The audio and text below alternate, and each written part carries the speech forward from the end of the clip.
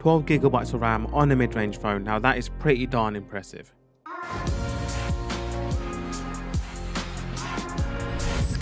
Hey guys, it's Khalid here and welcome back to another video. So today we have further leaks on the OnePlus Nord provided by the man himself, the genius, the leakstar, Evan Blass. So do check his Twitter out, I'll leave a link in the description box below. Just a quick disclaimer, these are still leaks and not 100% confirmed by OnePlus, so they might differ when the phone is fully unveiled on the 21st of July.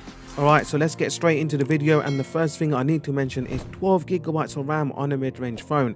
Now that is highly impressive. So it comes with two different configurations, 8 and 12GB, along with the storage option of 128GB moving all the way up to 256.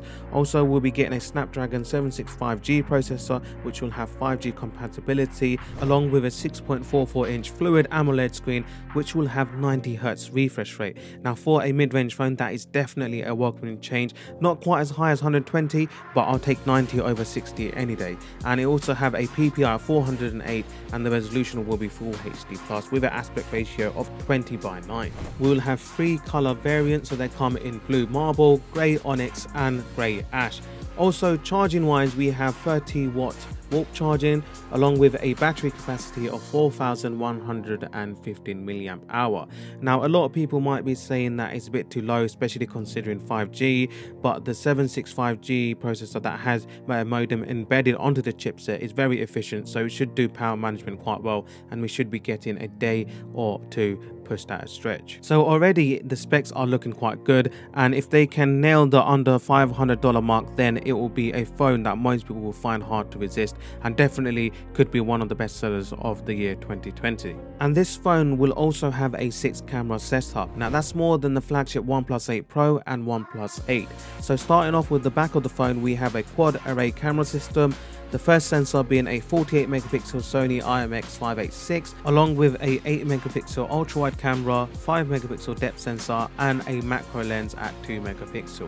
Now I would have preferred a dual camera system which has excellent sensors and produces really good quality on the main camera, along with a decent ultra-wide camera.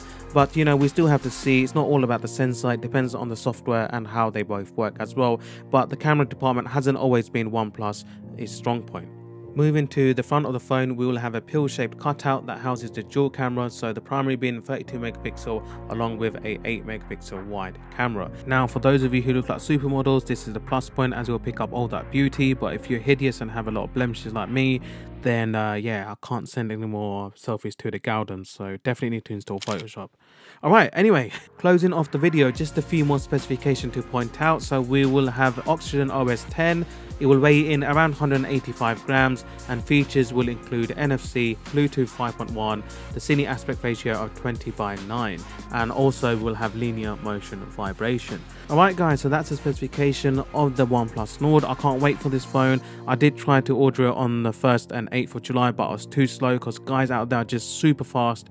I don't know how they do it, but if I do get it in, then I'll be doing a review, unboxing and a long-term review as well. If you like this video or want more content from this channel, please remember to hit that like button, subscribe, and if you have any questions, do leave it in the comment section below. As always guys, take care. I'll see you in the next one. Peace.